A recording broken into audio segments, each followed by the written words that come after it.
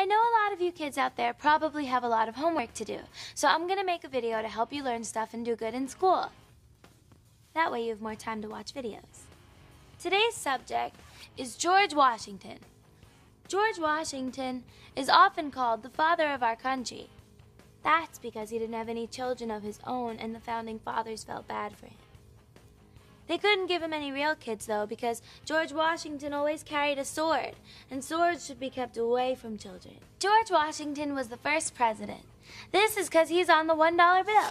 See? They figured, well, he's already on the money, so who else are we gonna get to be the president? The end. It's not the end. I thought of more stuff. George Washington owned a plantation. That's like an old-fashioned word that means big farm where plans are made.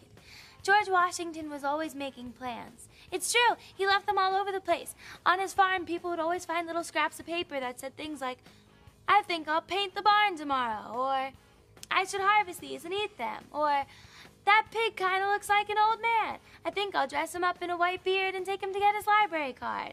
George Washington was over 6 feet tall, but everyone else was way shorter back then, so that would be like someone being 30 feet tall today. 30 feet is almost as tall as the building the judge told my brother he had to stay in every weekend for 6 to 18 months with time off for good behavior. Some people think that George Washington had wooden teeth, but it's not true. His teeth were made of ivory. From a hippopotamus! George Washington had hippopotamus teeth. Can you imagine what life would be like with hippopotamus teeth? It would be hard to be president with hippopotamus teeth, but George Washington did it, and that's why he's a great man. George Washington was a dancer.